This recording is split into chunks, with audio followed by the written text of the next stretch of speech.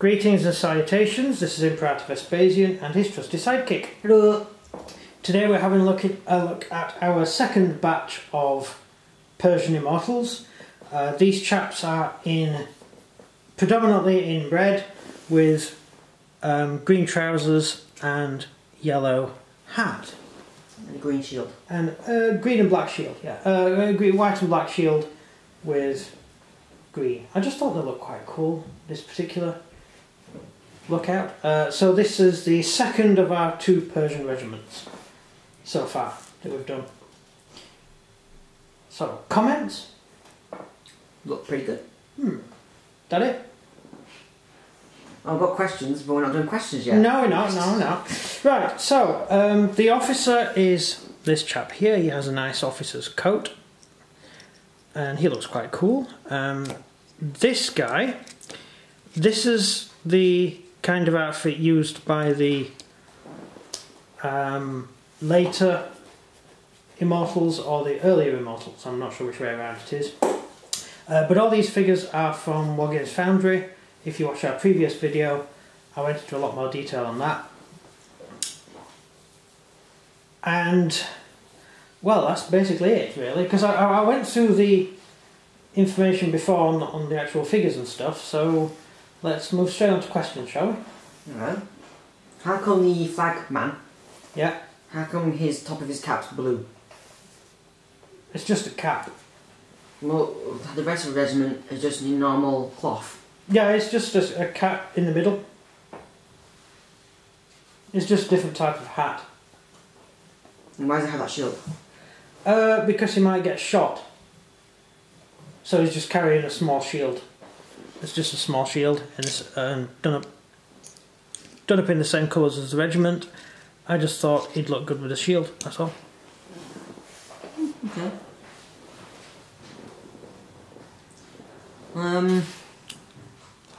How come some of the men have armour and others don't? That was actually deliberate on my part. Because they weren't all... some of the men would have maybe a little bit of their own income, or a little bit of their own money, and so they would buy some additional armour while on campaign. Normally you wouldn't need it, but while on campaign, especially when you're fighting Greeks, it's kind of a good idea to up armour. What you could do is get all the figures and make one entire regiment wearing the fish scale armour that they've got here, or you could have them mixed up, and what I did, I mixed them up, basically. Typically, Immortals are made up of actual Persians. Non-Persians weren't allowed to join the Immortals. But as the campaign went on, I'm sure they would have ended up having troops from other areas come in. Certainly given how many Immortals died during the war. They had a really bad name, really. They weren't that immortal. Yeah, but you had so many of them that you just replace them, no one notices. Yeah, during Thermopylae, did I mention this in the last video? After the first attack went in, they sent Medes in first, who are light infantry, armed with a shield very much like this one, made out of wicker. I have mentioned this. And some would have spear, but most would have axes and very short swords. And they were sent in to attack the Spartans first, or the Greeks first. And Xerxes was really overconfident. He actually gave them orders to bring back the Spartans as prisoners so he could interrogate them, which is a bit stupid. I don't think he knew who he was fighting against. And the Medes got cut to pieces. So he got quite annoyed at that, and he immediately sent the Immortals in, which was a mistake. You should hold the guard back until the end of the battle, really. But he sent them in the second wave, which wasn't a good idea. And also, given that so many Immortals died, it kind of took out the spirit to fight for the rest of the army. And after the battle, he blindfolded his troops to match them past the dead, because he didn't want the troops to see all the dead bodies. Okay. Because it would be really bad for their morale. It's bad for their morale that they can't see, for starters. Yeah, but to walk through piles and piles and piles of dead Persians when you're invading a country and you're just really on the, at this point you're on the outskirts of the country you're invading. So what's it going to be like when you get further in? Didn't really matter because the Greeks evacuated. Yeah. And would later get their own back at the... what was the battle? Begins with a P. Plataea. The Battle of Plataea. Next question. You know, they're in blue, the other ones. Yeah, this regiment. Yeah. And they're in red. Are they their town colours or something?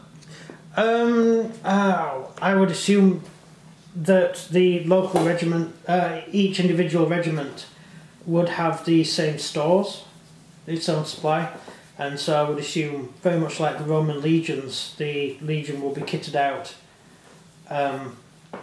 by an overseer paid for, well, the state would give him money, and the overseer would kit them out with equipment. I'm not entirely sure with the Persian Empire, but I would assume that that's the way it went. Kind of makes sense. They were a very organised empire, so it made sense to differentiate between regiments. Okay. I mentioned the guy with the clipboard earlier, didn't I? In the last video. Yeah, I think you did. Yeah. Yeah, someone would stand and mark down which regiment had done really well, and they'd get a sticker at the end of the battle. Rewarded with, like, better stuff. Well, it depends where the regiment came from. They could be awarded with slaves, they could be awarded with gold. I don't know what they did. Bit stupid. Why? Well, just reward everyone, don't you, really? It's your army. You've got to keep your army morale up. Yeah. But you do want the regiments who fight the best to want to fight better. And so getting laurels for your battles. Maybe then if they do keep that system, but get them better armour. So your best fighting men have armour. The people that aren't as good as them will want to fight better because they have better gear than them. Oh, that's the thing. Later on in the Persian Empire, the best troops were the cavalry, and they were heavily armoured. They were armoured head to toe, the horses were armoured, everything was armoured. But the infantry generally wasn't, because you have to walk huge distances when you're Persia. You have huge areas to cover, and that's a lot of armour and stuff you need to keep repairing. If you walk a long distance in armour, your armour's going to fall apart. I guess so. So, I'm mostly guessing here, but the Romans were a bit different, because they had their own workshops and stuff. I'm not really sure how easy it would be for all these different nationalities who were part of the Persian Empire to run the same system that the Romans have, because they were not one organised people, if you get what I mean. Yeah. When you joined the Persian Empire, you didn't become Persian. You stayed whatever you were. So the Babylonians were still Babylonians. The Egyptians are still Egyptians. And so they wore Egyptian uniforms, Egyptian equipment, or whatever passed for an Egyptian uniform, Egyptian shields. The Phoenicians would have done the same. It's the Greeks. Of course, the Greeks in the Persian army fought using lamellar armour with a Greek shield and a Greek spear, and they fought in phalanx. So it would be really hard to go to the Greeks who were fighting for you and say, right, now you've got to wear a pair of pyjamas, a bit of fish scale armour and a big wicker shield. Of course, the Greeks would tell you to get stuffed. Yeah. And likewise, if the Egyptians are going to turn up and say, I want a really long 8-foot spear, please, because that's what those Greek guys have, the Persians are going to be, well, no, you're not having one because it would cost too much. Yeah. Yeah, you're allies. Just be allies. That's it. Also, each individual city-state was... Oh, not city-state. Each individual province of the Persian Empire was an independent province. It had its own government. It has its own army. It had its own taxes and everything. So it was wildly independent compared to something like the Roman Empire. It was very much like a bigger version of the Greek city-states, except they were all under one command. Yeah. Have you ever heard about the cats? Nope. Okay, I'll tell you this one. When the Persians invaded Egypt, do you want the full story? Yeah, sure. Okay, the Persian king wanted to marry the king of Egypt's daughter because he quite liked her. But the king of Egypt didn't want him to marry his daughter because he figured all she'd be is another lady in his harem. He didn't think she'd be important enough. So he sent someone else's daughter dressed up as her, thinking he wouldn't know the difference. But he figured it out and he went to war with Egypt. And the Egyptians had a huge army and it was home field advantage. So in order to fight, the Persians painted cats on their shields. Little cats on the front of their shields because cats were worshipped in Egypt. So they drew cats on the shield and they carried boxes of cats and they threw the cats at the Egyptians. So the elite Egyptian army wouldn't fight, he just stood there and refused to fight because they were being attacked by men with cats on their shield. And they were all murdered. That's ridiculous. Yes, it is ridiculous, and it's a show that how religion can hold you back a bit. No, the elite army should never be that pro-religious. Yeah, but everybody was. That's a bad idea. Yeah, everyone was. Back then, everyone was religious. That's like saying I'm going to dress up as Jesus and walk towards the British lines and I won't get shot at. I don't see how that would cover. I mean, why would dressing up as Jesus affect anything? Because you want to shoot Jesus, you want to shoot the Son of God, would you? Yeah, but it wouldn't be the Son of God.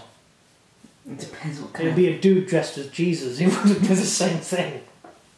The cats worshipped an animal, or an animal which was a representation of one of their gods. So it's not the same. You Fair enough. You can't really put Christianity up against the Egyptian belief system. It's a completely different kind of thing.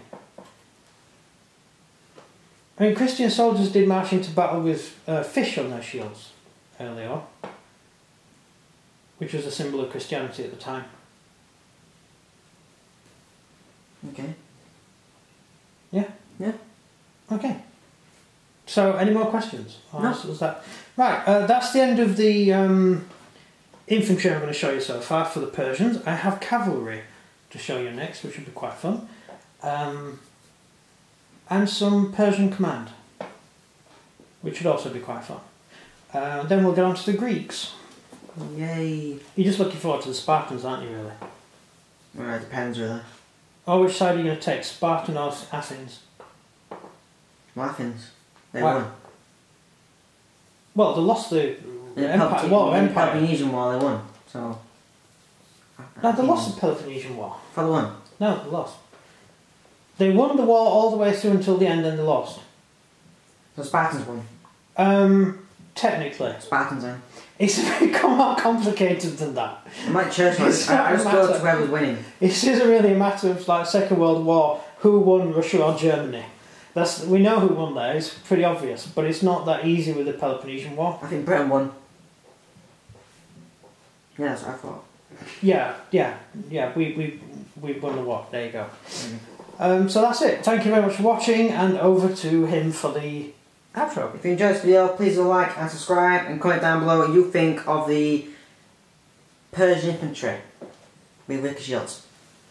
That's it for me. And everything from him, goodbye.